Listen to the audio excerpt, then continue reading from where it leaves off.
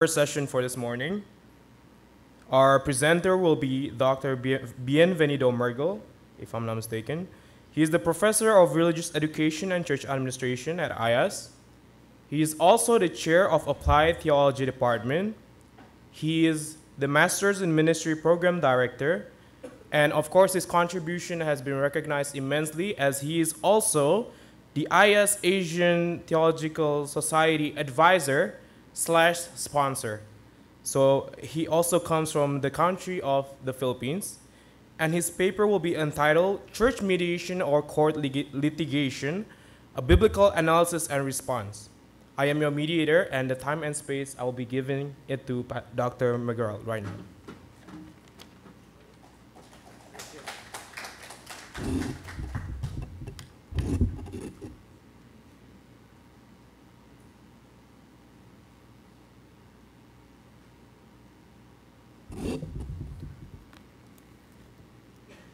Good morning to all of you. Thank you very much for the kind introduction. I would like to express my sincerest appreciation and gratitude to the AIIAS leadership for giving me a share. Being the sponsor, you also have to be a participant of the event. So that's the reason why I'm here. So I hope all the issues that have been bothering us are already reduced. And I'm coming to another issue, and this is all about court litigation, whether we're going to bring our unresolved issues or conflicts to the court or just entrust it to the authority of the church.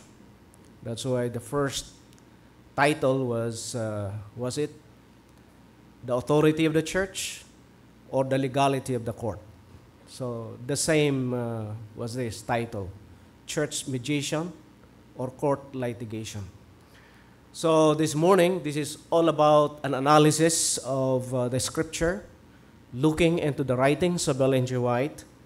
And at the end, of course, I will be giving my conclusion and also recommendations, practical recommendations to the church, what we need to do in such a way that we will be able to remedy the exuberant accession of this church litigation issue in the church.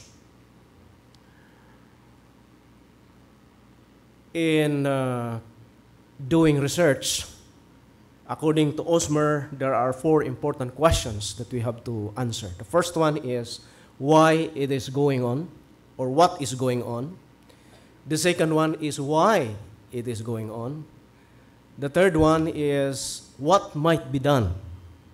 And the last question, according to Osmer, is how we might respond.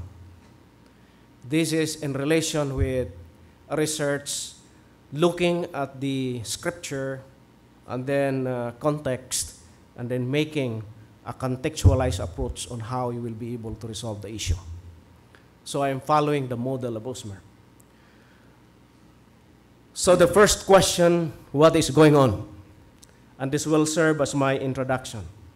Of course, we are living in an era when lawsuits among church members or against the church and its subsidiary institutions are in its stupendous acceleration.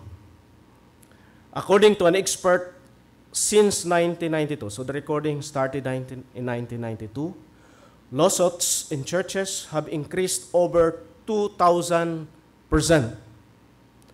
And as a general consequence, court litigation has impacted to various institutions, including Adventists, in terms of law performance of employees, risk of heavy financial loss, adversarial relationship among workers, and brain drain as a consequence of turnover and resignation. I'm talking on the institutional level. The church and its subsidiary institutions are not immune to this phenomenon. How many of our HD missions, conferences, hospitals, Publishing houses and schools have been sued by their workers in court, spending hundreds and thousands of dollars, instead abusing this money for the mission of the church. How many churches and church members have been engaged in court litigation, wasting their time, money, and effort, causing adversarial relationship and backslidings? Court litigation is a phenomenon that needs to be examined and explored on how it could be addressed. You know, this was my experience when I was president of Central Philippine Adventist College and then became the vice president for administration. How many times I have encountered all these lawsuits, court litigations? Well, of course, we are happy that the Lord has given us this opportunity on how we will be able to confront these issues. So looking at this present and escalating phenomenon, it becomes a challenge, the management, I'm talking now of church management, or pastoral leadership, to comprehensively understand the issues of whether seeking legal assistance from secular court is a worthy alternative in case the church fails to fulfill its role. Further, it behooves to answer as to what circumstances and extent one needs the assistance of the secular court. So therefore, the focus of this paper is to analyze biblical passages in order to create a biblical response to the perennial issue as to whether the church can employ the juridical court for unresolved disputes between believers and between believers and unbelievers. In order to answer the main purpose of this paper, the following questions will be addressed. The first one is, of course, what are the underlying causes church members go to court instead of submitting to the authority of the church? What do the following passages indicate regarding court litigation and church mediation? And then I have indicated the passages. What biblical counsels and principles do we need to follow in matters of unresolved conflicts or issues? Under what condition does one seek legal help from the court? What leadership implications can we draw in this situation? So that's the last part. I would like to go into the second question of research.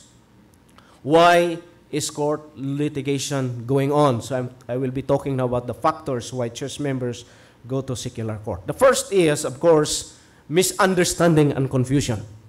And this is what Osterhaus mentions. What generally makes church life functioning so very confusing is the fact that, like no other organization in society, the church encompasses people's expectations. And there are three general expectations of church members. The first one is they expect that they are members of the family, that they are members to be coddled by church leaders. And when conflict happens, once they are involved, they don't go to the authority of the church, but rather they seek for somebody or an authority that would mediate rather than going to the authority of the church. That's the disadvantage of this kind of concept. The other one is the view of the church as a business. And because we pay our workers, we set budget, we disfellowship them, then when there are conflicts, there are problems, they go immediately to the secular court because they believe that is one way to settle it, according to business. And of course, the ideal is when we consider the church as a faith community, recognizing that the church is visited with gifts and that we have to work together for the common improvement or betterment of the church. So, confusion. Another one is lack of trust to church leadership.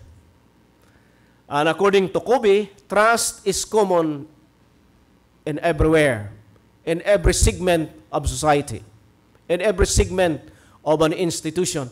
And if trust in our leadership is winning, then the problem is there's the tendency that they go to secular authority. And according to Renner, at present, there is low trust in pastoral leadership, and these are the reasons, due to several factors such as law, work ethics, failure to live up to the entitlement feeling of church members, poor leadership, and unstable emotional maturity and confidentiality. That's the reason today the church, including the Seventh-day Adventist Church, is plagued with this secular, court litigation, because we ourselves as pastors or even the leadership do not live up to the expectation of the church members per se. Another one is inadequate understanding of biblical principles on the significance of the church as a body of Christ. There is a need for re-education of our church members. What is really the church? What is the function of the church? What is their role as being members of the church? Because improper education as to the function of the church and the role as their members will also affect in their behavior and their conduct. Another one is some members would like objectivity and legality of the case when it happens. Sometimes they don't consider the church as a formal and legal entity. They said, well, the church is just a church. So if I want to be objective, if I want to be legal, then I need to go to the secular court. So that's also one of the reasons. Another, of course, is it depends upon the nature and gravity of the dispute. There are disputes that the church is incapable to handle it. For example, criminal cases. So the church cannot competently handle that case. So there is a need, according to the nature and gravity of the case, that it has to be elevated according to the context of the land. And then, of course, there are church members who would like to have an immediate and direct result. You know, sometimes the church procedure is sometimes delaying. And sometimes they said, justice delayed, justice denied. So sometimes our system in the church, there is what we call lack of privacy, lack of confidentiality, and our church members do not want that to happen. Because once the process is delayed, then the more they experience emotional pain and risk. So that's one of the reasons. Of course, another one is immature spirituality. I have found that when I conducted my research dissertation in 2001, in my survey, I found out that those workers who have low spiritual maturity, they have more intrapersonal and also interpersonal conflict. That is what I have found in 2001 in my dissertation. So on the basis of those reasons above, which I have mentioned, is it now biblically supported to go to secular court? You have those reasons.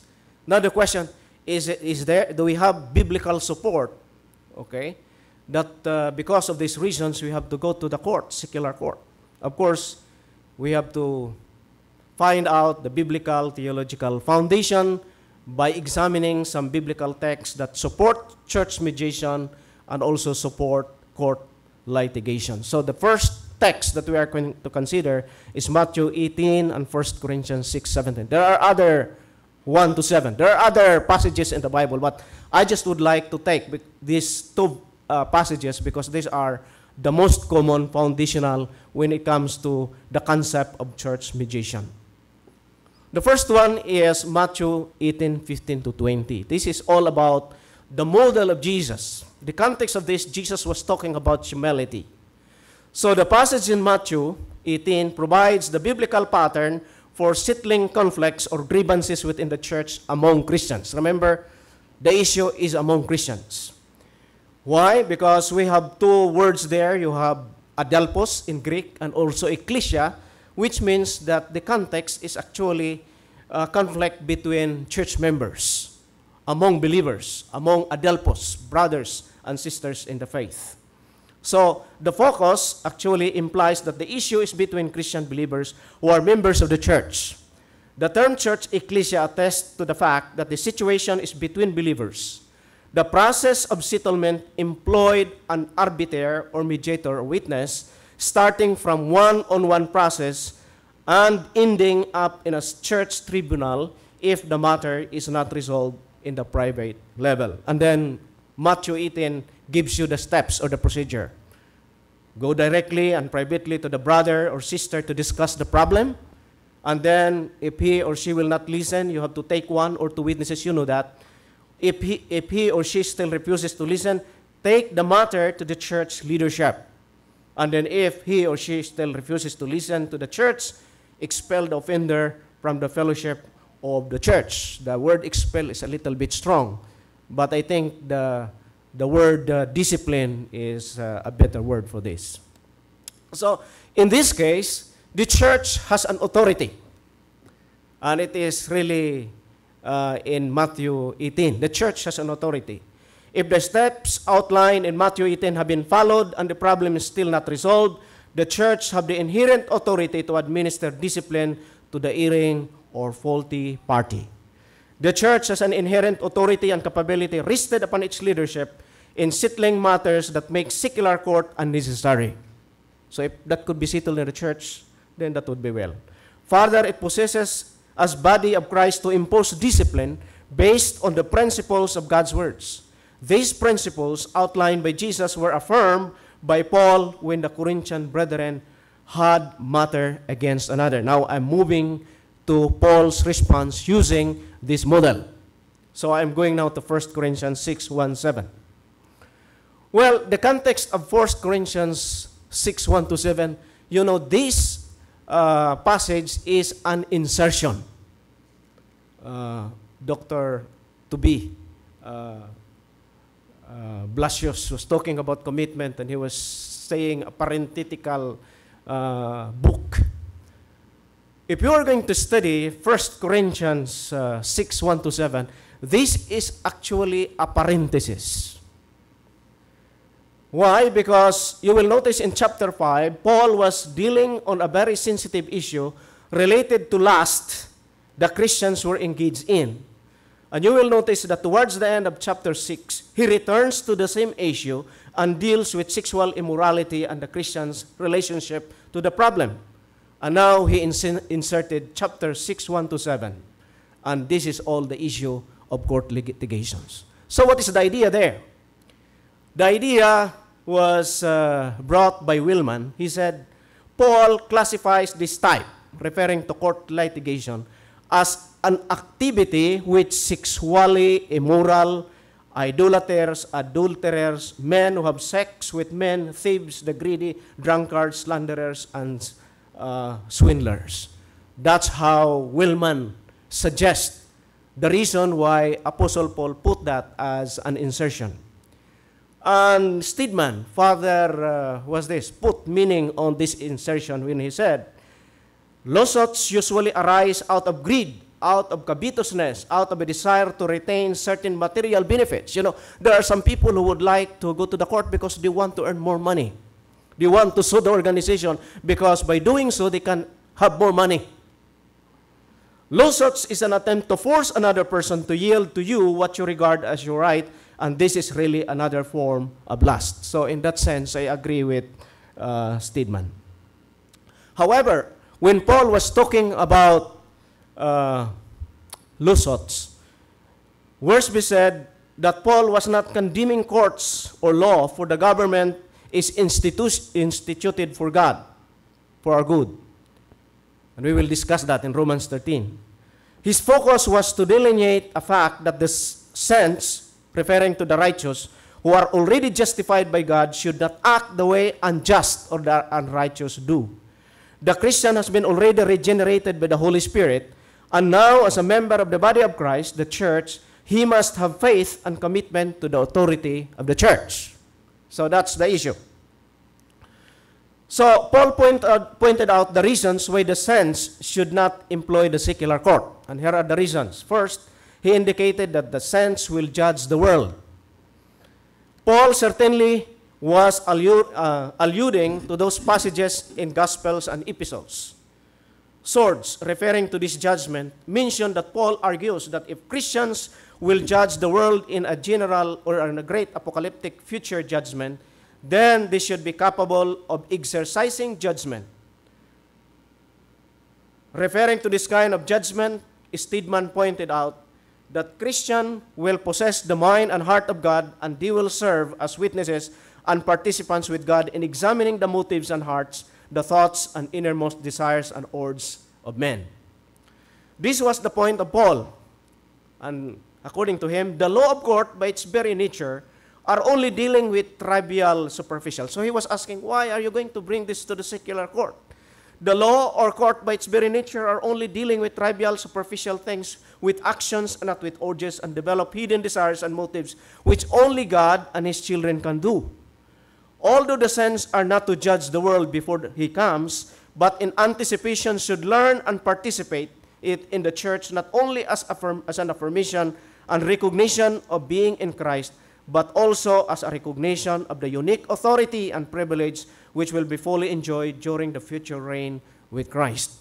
Paul's admonition is for the Christians to take life in Christ's community seriously, acting with sense of responsibility toward one another, now that befits the responsibility in the future.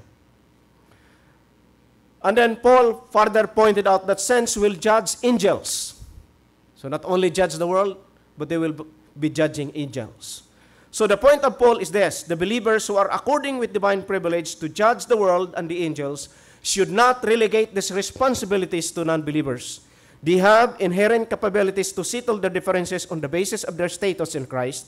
He said it is shame to go to court because it is an indication that they are not aware of this divine rule, and it is tantamount to an acceptance that they are not wise.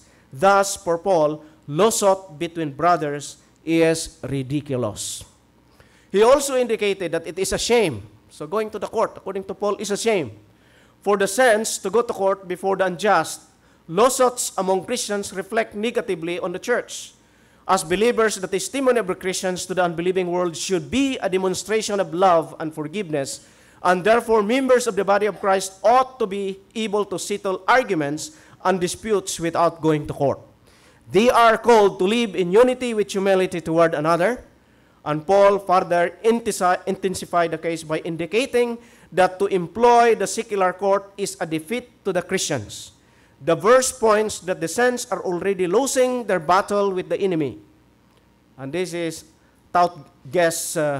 he mentioned that the moment a Christian takes another Christian to court, he has already lost his case in God's eyes. The defeat spoken of was not the material loss they were sowing over, but the spiritual defeat incurred by the loss of public testimony and unity at the hands of Satan.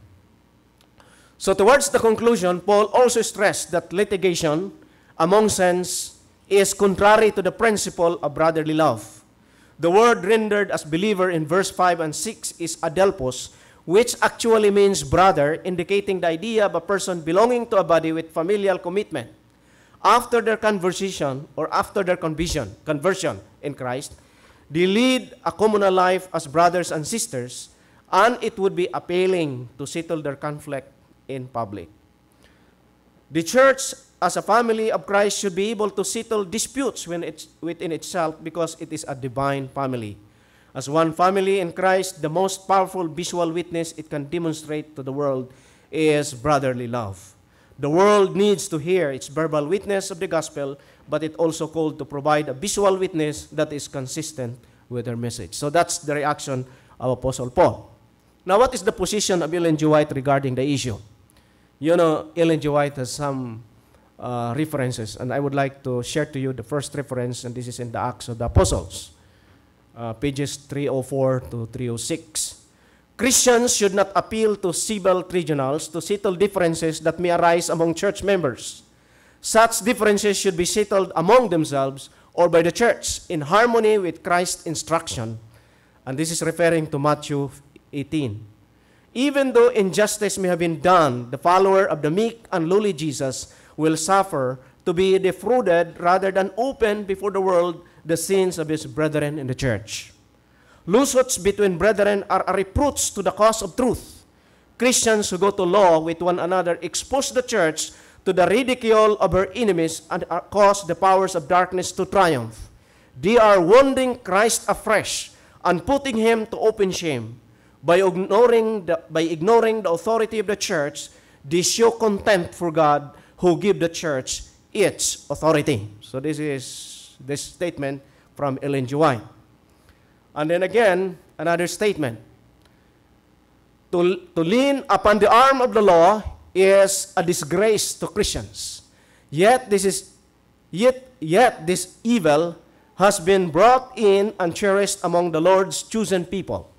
Worldly principles have been stealthily introduced. Until it practiced, many of our workers are becoming like the Laodiceans, half-hearted, because so much dependence is placed on lawyers and legal documents and agreements. Such a condition of things is abhorrent to God. So this is what Mrs. White said. And then one time, there was a case, one publishing employee, sued the publisher. And this is her counsel. Take this case out of the lawyers, because it was already in the lawyer's hand. It seems awful to me to think that you will go directly contrary to the plain word of God and will open to the world your cruel work against God's commandment-keeping people. If this action of yours were to tell only against those who have done injustice, the harm would not be so far-reaching, but can you not see that it will arouse prejudice against God's people as a body? Thus you will bruise and wound Christ in the person of his saints and cause Satan to exult, because through you he could work against God's people and against his institution, doing them great harm. So this was the counsel of Ellen G. White to that brother suing the publishing department. Now, it's very clear from Matthew 18 and 1 Corinthians 6, no way we should go to the court. However, if we are going to examine further Romans 13, 1-7 and other related texts, and also from the Old Testament, it appears that there is a leeway or there is a provision in which we can also go to the court. And I would like to share to you now Romans 13, 1-7. And I would like to share to you what Newfield shared about Romans 13, 1-7. He said, one of the most well-known and most hotly debated texts in Pauline corpus, for reason that these texts are used to justify the display of oppressive or benevolent authority by politicians. And most specifically, these texts are used to support institutional leaders and workers going to secular court when they fail to fulfill their covenant roles and obligations. So it is in Romans 13, 1-7. So what do the historical and social context of Romans tell us about issues on court litigation? Okay, there are actually many ideas about the historical and social context of Romans 13, 1-7, and one of them is Cassiman. Cassiman believes that Paul's exhortation in chapter 12 is against enthusiasm. He was saying there was enthusiasm of the Jews about their being a citizen of the kingdom, and that they do not anymore want to be under the Roman government. So that was the position of Cassiman. MacDonald said, well, the context is there was a problem of taxation. And Apostle Paul would like to attack or address this problem of taxation. And then, of course, there was one who said, well, Romans 13, 1-7 is actually an insertion. It was a latter insertion. That's why we cannot believe from there is no general implications. In other words, there is no general principle that we can derive from Romans 13, 1-7 because it was a latter interpolation. However, the most popular and most supported idea was proposed by Boards. He believes that the church in Rome had a sizable Jewish element who kept in contact with their kinsfolk in Palestine. These Roman Jewish Christians often suffered from anti-Jewish imperial policy in the capital, and were also aware of the hardship facing their brothers and sisters in Palestine, the land of God's promise and elect people. Boards argues that these Jewish Christians may have developed nationalistic, anti-Roman sentiments around 56 Christian era, a date accepted for the epistle's composition. Such sentiments could only serve to fragment the Christian community in Rome along ethnic lines. So, I agree with Boards, and I have read this morning the Bible commentary. The Bible commentary supports Boards' position. So, in determining the message of Romans 13:1, that's the historical, social context. But let's go to the immediate context. What the immediate context says. Romans 13:1-7 is helpful to understand the immediate context. Callas pointed out that the Romans 13 is a latter interpretation. I give you that. Murray also said that Romans stands by itself and is not related to previous chapters and should be taken as temporary message to a special situation. So in chapter 13, he continued by admonishing them that in order to live a righteous life and to live peaceably with all men, they also have to submit to governing authorities. So the issue here in Romans 13, 1-7 is not actually a brother to brother or within the church issue. But rather, the issue of Apostle Paul here in Romans 13 is all about the nationalistic antagonism about the Roman government. That Apostle Paul was saying, well, you have been renewed by the Holy Spirit. You have been sanctified by God's grace. Now you are living a new ethical life. Therefore, it is very important that you also have to respect the law. And in Romans 13, he started mentioning that, the governing authorities. So, Edwards, looking at the background of the text, pointed out that the early Christians were still thinking the experience of God's children under the cruel hand of foreign rulers, that submission and love became an issue. For Paul, rebellion and vengeance is not the answer, not the way for transformation. The good way to overcome evil is to love the enemy and to relinquish their antagonistic view about the Roman government. Thus, Paul was not primarily and specifically talking about issues on conflict settlement between Christians. Instead, his concern is on issues of good citizenship or social politics where respect, love, and justice should prevail. I think my time is very, very limited. So, here are the reasons why we need to respect the government. Of course, he said, when the word every soul, everyone should submit to the authority, to the governing authority. And this is in area of voluntary service to higher authority.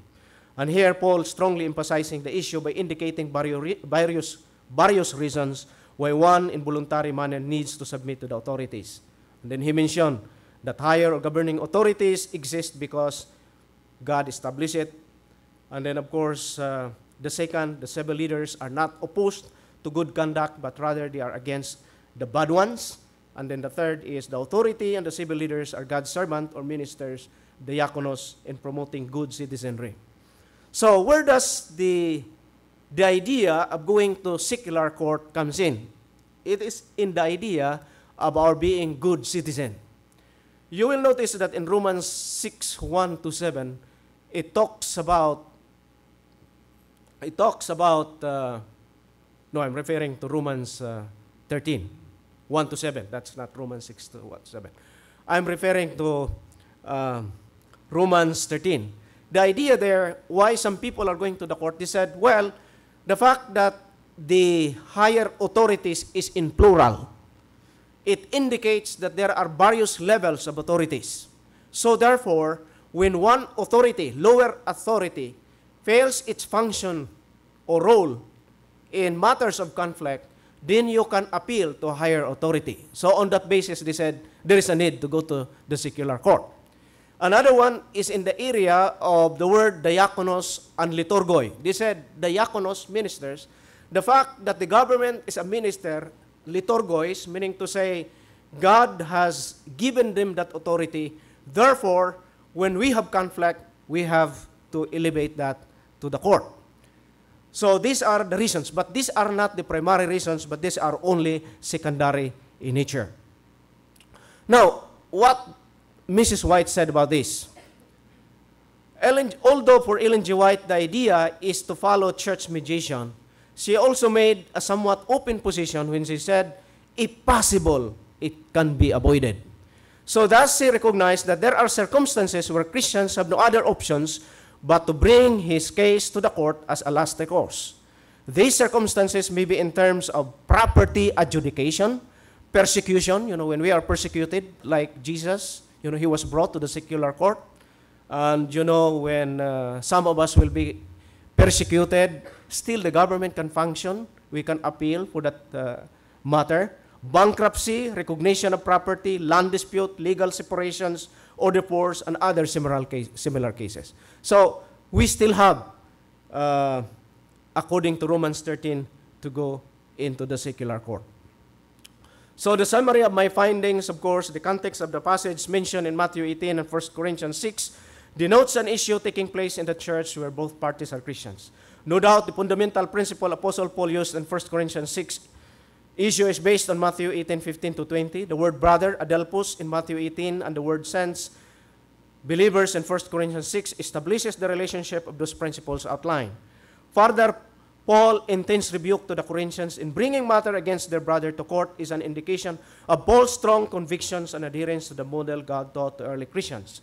Paul primarily teaches that believers should not turn to secular courts to resolve their differences, directly referring to lawsuits among believers, Christians against Christians.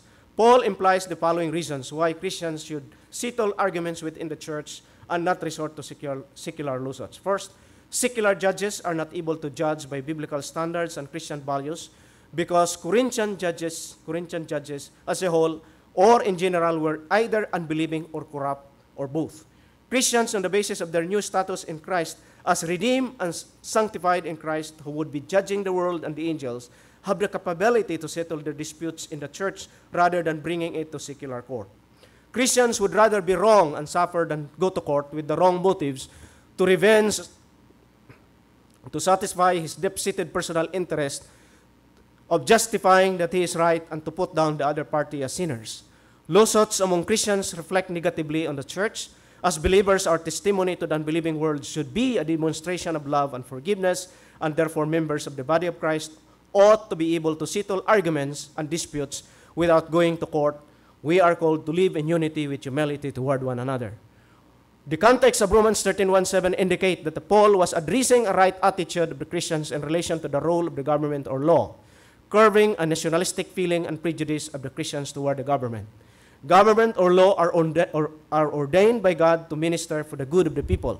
Submission to governing authorities and seeking peace for all men is a way of demonstrating God's righteousness.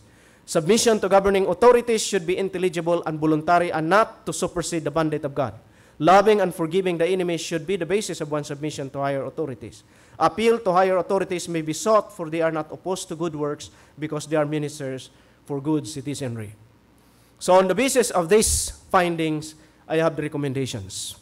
The church and its leadership, particularly the church leaders and pastors, need to undergo competency training in conflict management based on church mediation. There is a need for church members to deepen their understanding of the role of the church in matters of discipline and humble submission to its authority, strengthen their spiritual, moral, and social life, that they may develop Christian virtues on how to live in love and forgiveness, even to those who wrong against them.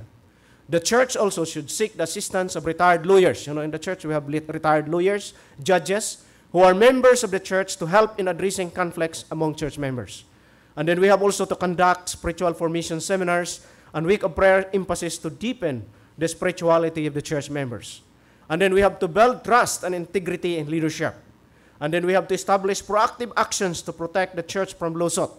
And I would like to mention the suggestion of Sunday. First, we need to teach personal peacemaking, conflict resolution principles and skill to the adults and children in our churches. With such training, the vast majority of conflicts within the church can be quickly resolved between those who are involved in a dispute. This educational effort may take place through sermons, Sabbath school classes, homeschooling, Christian schools, and home Bible studies. And then second, church leaders and other gifted believers should be trained to serve as Christian conciliators, arbiters within their congregations. Then, when a dispute cannot be resolved just between disputing parties, these conciliators may step in as instructed by Matthew 18:1-6 and 1 Corinthians 6:1-8 to offer godly counsel, serve as mediators, or even provide an arbitrated decision.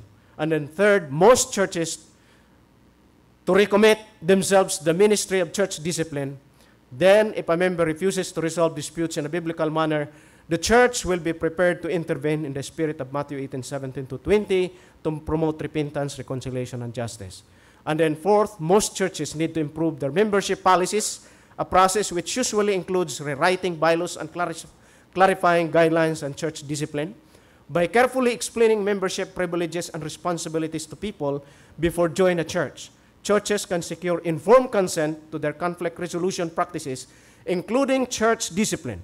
Such consent serves as the best legal protection against future complaints that the church violated a person's privacy or caused undue emotional distress while dealing with a conflict. And then the last, all church make a greater effort to ensure that they are following certain basic legal practices.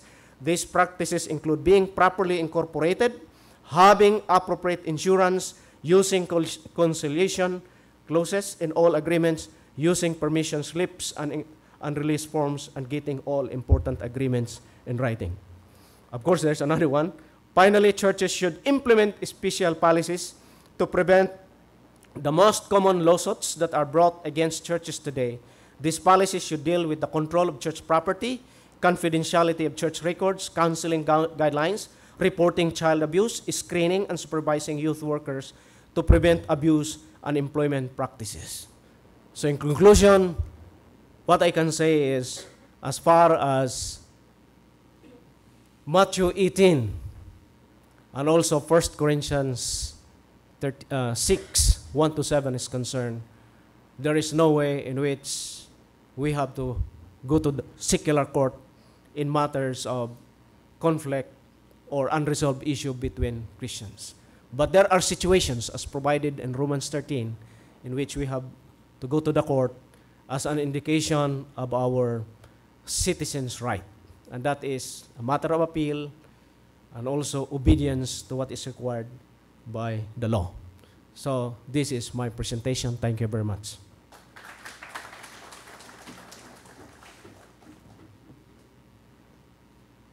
We now open space and time of 15 minutes for questions. We probably start with Pastor Kingston. Do we have a mic? Pastor Kingston.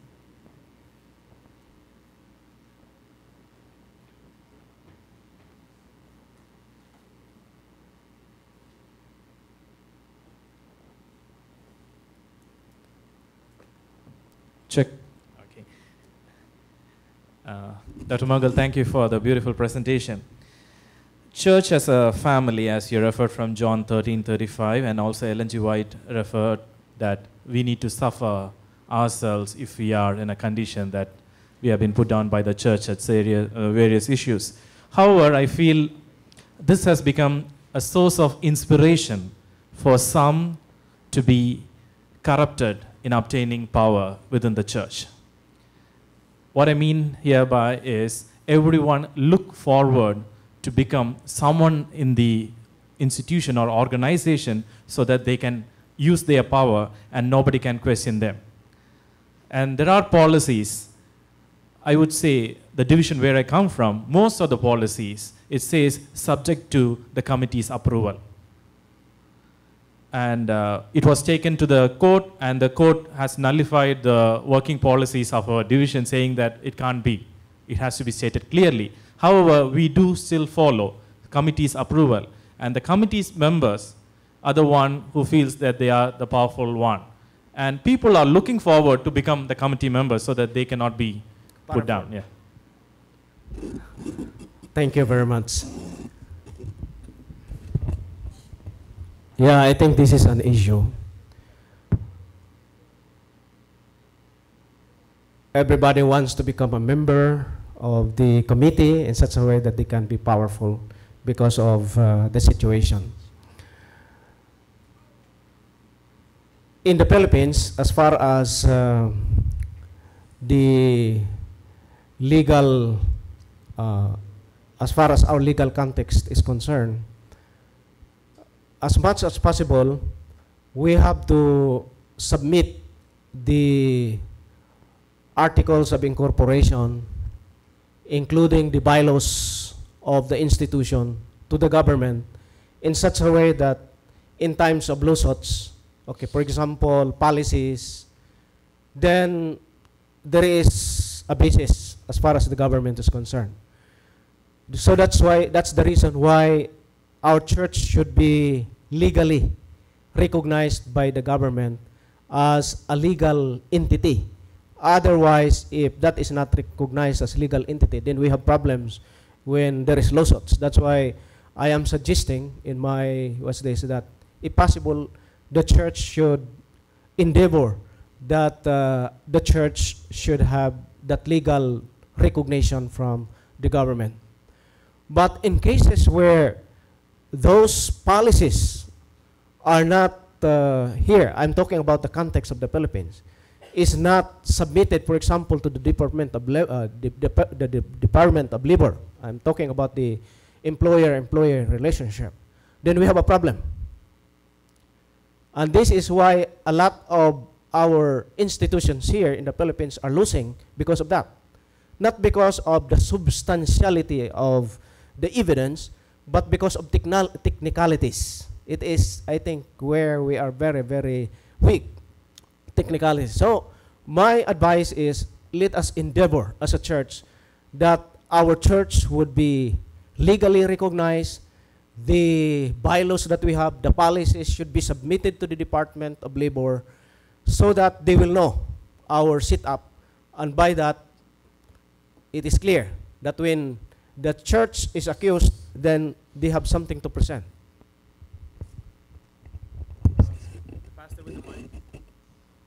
I'd like to thank you, sir, for the presentation, especially the recommendations. I like it very much.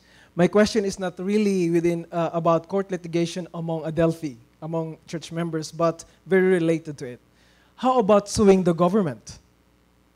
Or an instrumentality of the government when it goes beyond its legitimate bounds, amounting to abuse of discretion. In case, for example, sir, the CHED, our government Department of Education, is like squeezing us now. Like making obligatory policies of education to send our children as early as 5 or even younger to school. Well, this is against our religious beliefs. And then the three unions of this country are still silent. Maybe we're patient. Of course, we're Christians, and that's maybe wise. But should we be silent forever? And when are we going to sue the government in this case? Please give us your advice. Our position as a church, we are assertive pacifist, not aggressive pacifist. So when I say assertive pacifist, then we do all the legal means, okay, the biblical means, the Christian means, on how we will be able to address the issue. Not going to the street and use the laws of the street to take our rights. But I like the position of Romans 13, 1-7, because it mentions about higher government. Higher government, it means that, yes, in this particular level of the agency, as you have mentioned, probably they have failed to address this issue. Then you have the right to appeal to the higher authority or to the higher authority. So, but the council is very clear, okay? The council is very clear. It is better to be at fault, to be considered. You know, that's the position of Apostle Paul. But if it cannot really be avoided, then we must take that position, an assertive pacifist position in which we assert our right, like that of Apostle Paul. You know, by the way, I failed to mention some of the texts that Apostle Paul also appealed to Caesar and also to the magistrates when his right was violated as a Roman citizen. It seems that there's a lot of questions, but due to the fact that we don't have unlimited time, we want to shorten the questions. And if you have some more questions, please ask Dr. Mergal personally, wherever you meet him. But on behalf of the AIIAS Asian Theological Society, we give this certificate of appreciation gratefully presented to Dr. Bienvenido Mergal in sincere appreciation for your valuable presentation on church mediation or court litigation, a biblical analysis and response during the second AIIAS Asian Theological Society Forum with the theme, Issues in Beliefs and Practices, Understanding Biblical Theological Principles for Controversial Practices of Seventh-day Adventists in Asia, given this 15th day of June 2014 at Adventist International Institution of Advanced Studies Lalaan, First Silang Cavite, Philippines, signed Nam Gildorch Mandark and Henry Sitangang as AIIAS President and AIIAS Forum Chair. Thank you, sir.